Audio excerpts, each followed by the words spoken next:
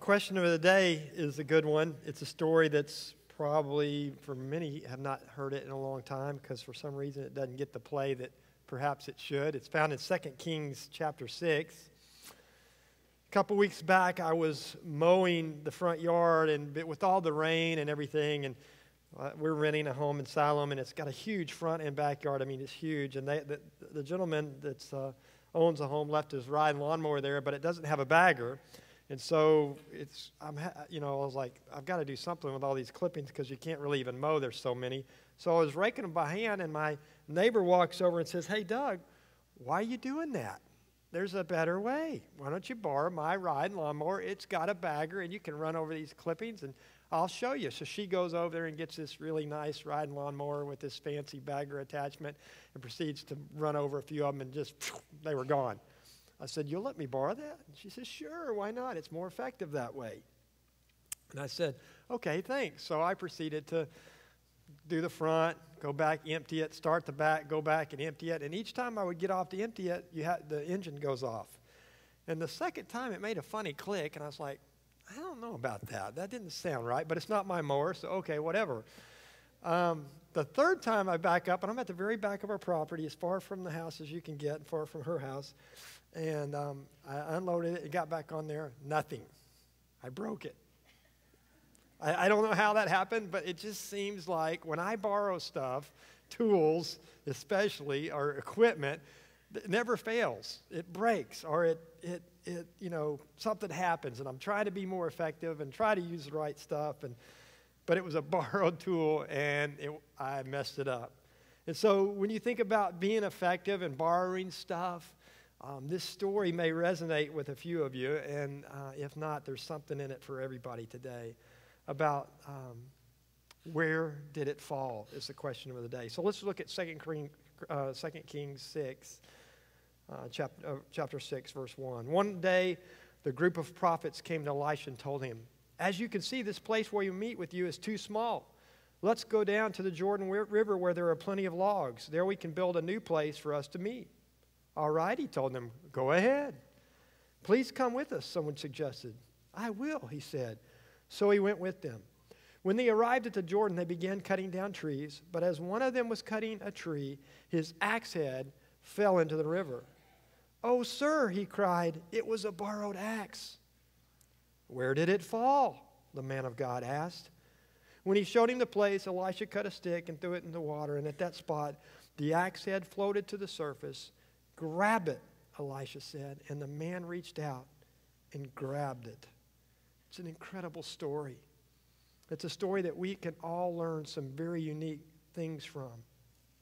The first one that I would like to talk to you about, right at the first two verses. The student, many theologians would say this is the first seminary or first college. Because remember, in the Old Testament, God spoke to his people through a prophet. God's representative on earth was these men that were often feared. A couple weeks ago, remember when Samuel walked in, they were afraid because they thought, "Oh no, he's going to bring another word that's, what's he going to say to us?" The prophets, because they represented God, sometimes they passed judgment, sometimes they passed blessings, but they were powerful people. And these first two verses say these were young prophets, and Elisha's the chief of prophets, right?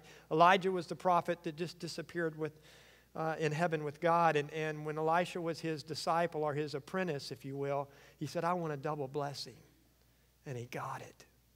And so he's involved around Elisha in his story. There's incredible miracles that he does time and time again. And so when you think about what these young men come to him and say, you would think, now wait a minute, something's backwards. And the principle I want us to talk through for just a minute is that vision doesn't always start at the top. Elisha didn't lack for vision. He didn't lack for leadership. This was a man's man. This guy was incredible. And yet it was the students of the seminary that came to him and said, "Hey, the place we're meeting is too small. Let's do something about it." Now, for a couple months on Wednesday nights, early in my time here with Elmdale, we talked about what's the vision for your church?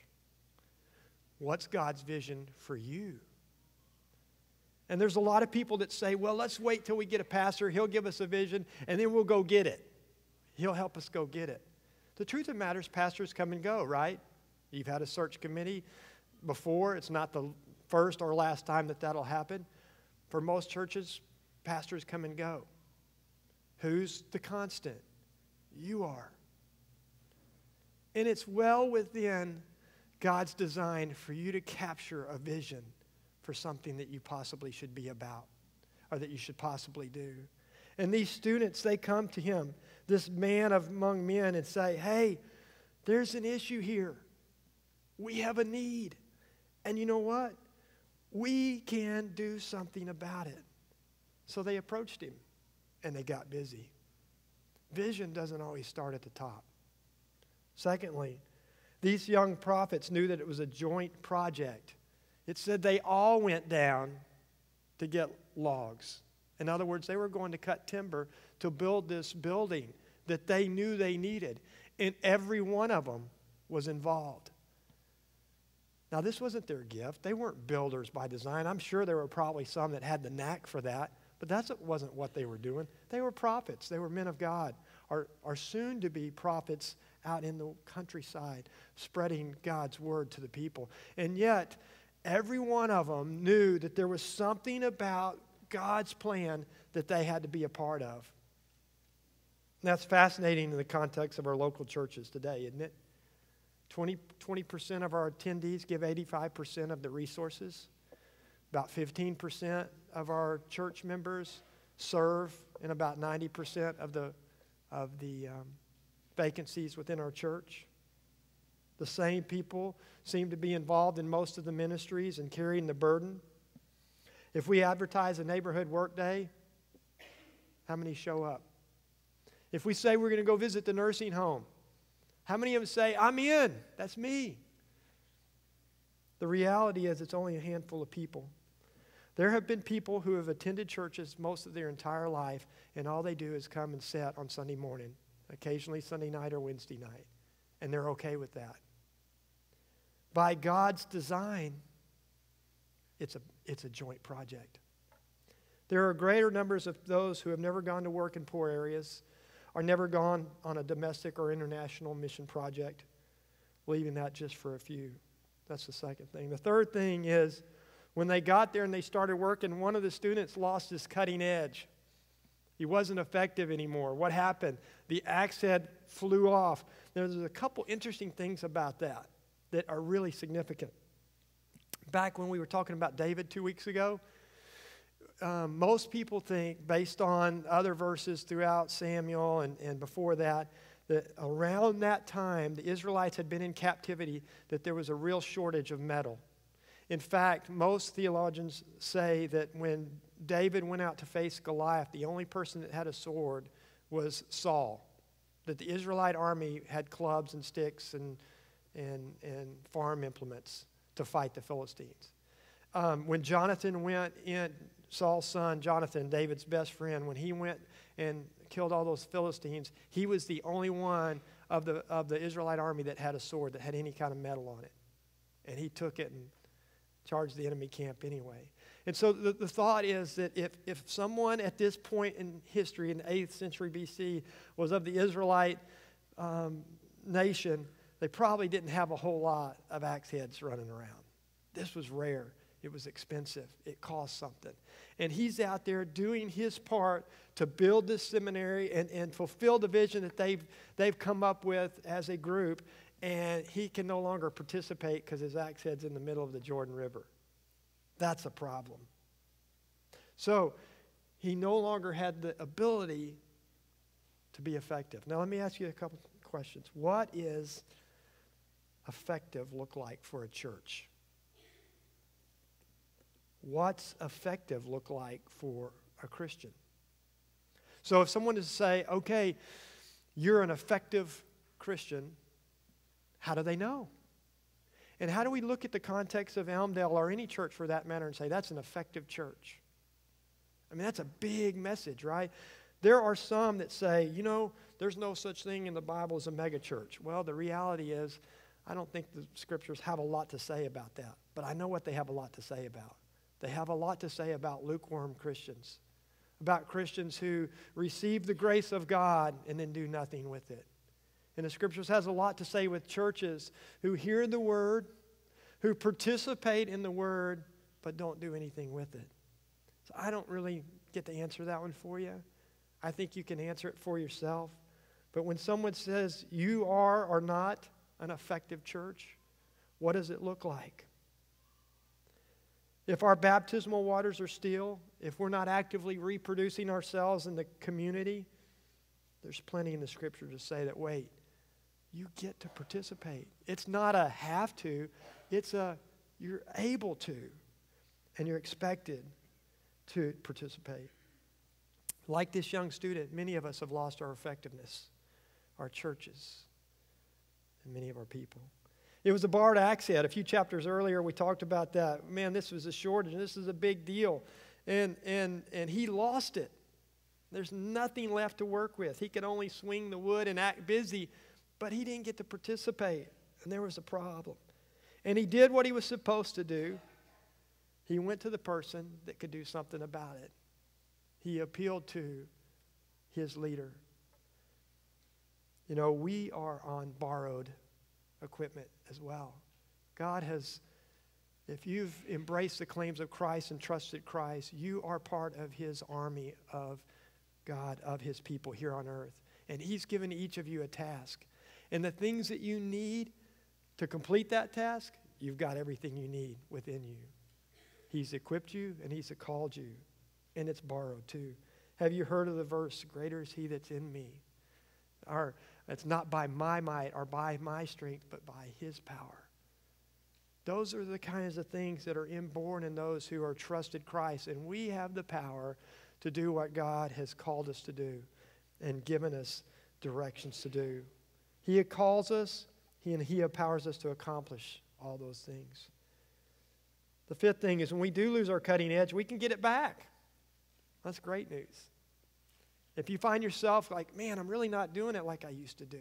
I used to have a fervor and a zeal for the Lord, and it was nothing for me to get up and share. What happened? Well, you can get it back. The question today is, where did it fall? Now, think about a river. How many of you stood beside the banks of the river? And it moves. So it's really hard to say, that's where it fell or that's where it fell. As soon as you take your eyes off that spot, I think it's somewhere around there. But that was not what Elisha asked him. He asked him, where?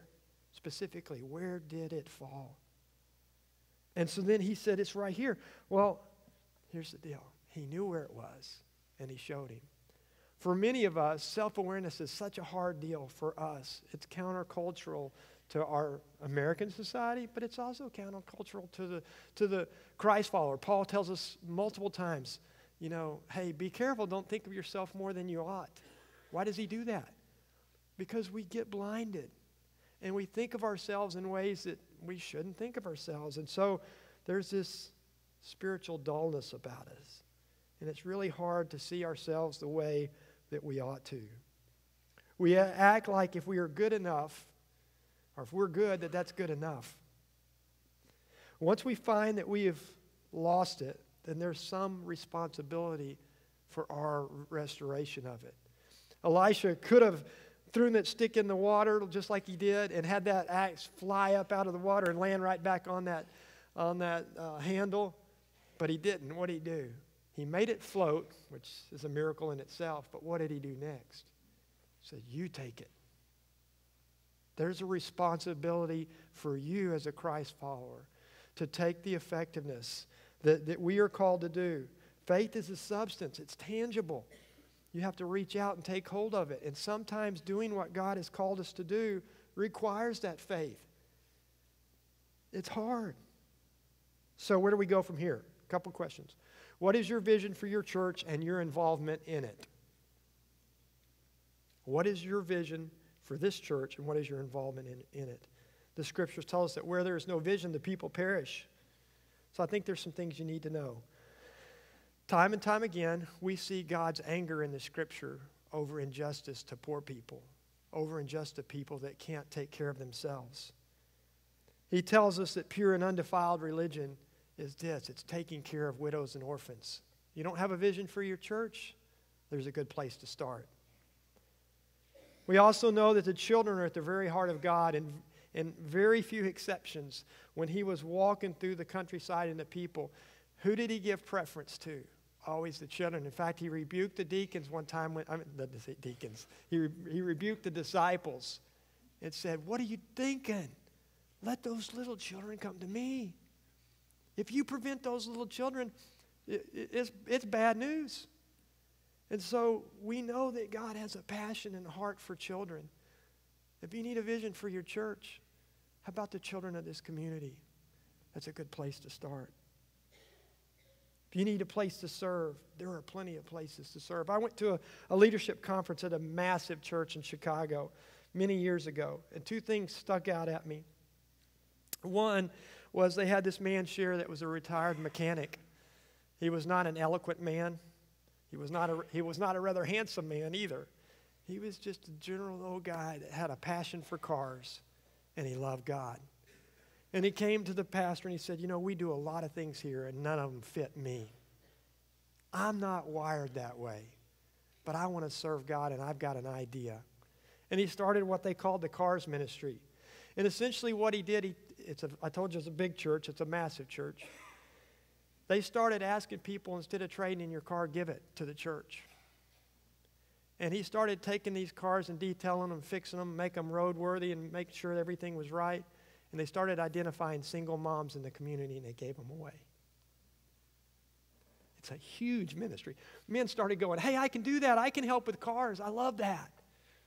It was a ministry. And where did the vision come? From the leadership? No. From someone sitting in the pew just like you who said, "I can't sing. I can't preach. I don't want to teach. But I can work on cars, and I know people need them." And so they would take these moms' cars and they would fix them and they would give them new cars. And they had a whole garage just designed for the Cars Ministry of their church. And you say, "Well, that takes a lot of money and time." It sure does. Who's got it? We do. That's one thing. The second thing was, I jokingly say I have ADD, so during one of the long sessions, I slipped out to go to the restroom. And the previous session, it's a huge stage, and this guy was up doing this drama, and they were literally spinning plates on a stick, and they were talking about how you keep the plates in the air and all that. And this guy was a really good actor. I mean, this was professional done, and so, I mean, he's, that's a pretty neat deal. That guy's up on stage, and I walk in, and he's got a backpack vacuum cleaner on his back and a belt holster of cleaning supplies, and he's cleaning the urinals in the bathroom. Nobody's around, just me. This bathroom's like going to a stadium. This auditorium seats 5,000 people, so it's a big place. And I said, "Didn't I just see you on stage?" "Yeah." "What are you doing in here?" And he said, "That's my talent. That's what I do for a job. I'm a drama teacher. This is my passion. I love to clean. I love to serve. And this whole building is cleaned by volunteers. We don't pay anybody to clean our building. And I'm on the team that gets to do that." Here's a man that had talent that you and I would go, "Man, I'd love to have that." That's not what filled him up. His part, his vision was, "I want to serve, and I want to do the things." And you know what? Nobody would have seen him. If I would have been where I was supposed to be, I wouldn't have run into him. And yet, I walked away going, "Oh, God, let me have that kind of attitude. I don't want to clean, but I've got to find what can I do and get a part of it." We all have a role, and there's something about us being part of a project. Thirdly, perhaps you find yourself going, "I don't have that passion that I used to." Some of you just enjoy sitting, and that's good enough for you. But perhaps there was a time when you were active. But I've heard excuses. "Well, I've got parents to take care of now." Or, "I used to do that, but I don't want to do that anymore." Jesus says hard things about being a Christ follower. He tells us that if you want to follow him, you have to hate your mother and father. That's a hard thing, isn't it? It's kind of hard to get your arms around. He talks to one of his guys that come to him and say, "I want to follow you, but first I need to go home and take care of my mom and dad." And he says, "Foxes have dens." And, basically he says, That's an excuse. Follow me today. Today is the day to be involved in God's ministry. Today is the day to be involved in redeeming those around us. And it takes sacrifice. It's not easy. But the stakes are huge. The people that don't know him, the 53% of Springdale that claims no religious affiliation, they will spend eternity apart from God unless you and I do something about it. So, identify where it is possibly that you've lost your effectiveness and ask God to show you if you need to. Perhaps you really don't really see it. But here's how I know that there's people not doing what they're supposed to. We have a prayer sheet on Wednesday nights, and every week we pray for Sunday school workers in the children's ministry. Every single week. Every week. Somebody's not listening. There's kids here that need someone just to love them every single week, and we can't fill it. If there's identifiable holes and gaps in the leadership, somebody's not doing it. So who is that? Perhaps it's you. Now, the other thought is, maybe none of the traditional ways work for you. That's okay too. Pitch a new idea. We'll get behind you. We'll support that. Start a cars ministry. It works. There is something for you to do. In God's word, there is no place for us to be saved and to sit. We all have somewhere where we can serve. So, I believe the time calls for us to really believe and examine who we are and what we know to be true and what we think God's vision is for this place. Is Elmdale going to be a church that's a place for the wounded and brokenhearted? Is it going to be a church who is content with baptizing a half a dozen people a year? Or is this going to be a church and a place where those who are seeking Christ can come to know, love, and serve him just like we're doing? Are you relying on others to do the work, knowing that you are capable, but just not interested? Are you relying on others? Are you one of the 80% that says they can do it? That's a great idea. You do it. Perhaps you think you have nothing to offer. I believe that's one of Satan's greatest lies. He tells you, you're not good enough. You made so many mistakes. You don't deserve to teach. That's a lie from the enemy. That's a lie straight from the enemy. So, what is your vision? What is our vision? Won't you grab an axe and take part? Now, here's one last word I'll leave you with. The gravitational pull of the earth couldn't keep the axe head down when God said, I want it to come up. And there are going to be forces that pull against you. The enemy doesn't want you to be involved. And that pull is great, but God is greater. Grab an axe. Let's get busy. Let's stand and pray.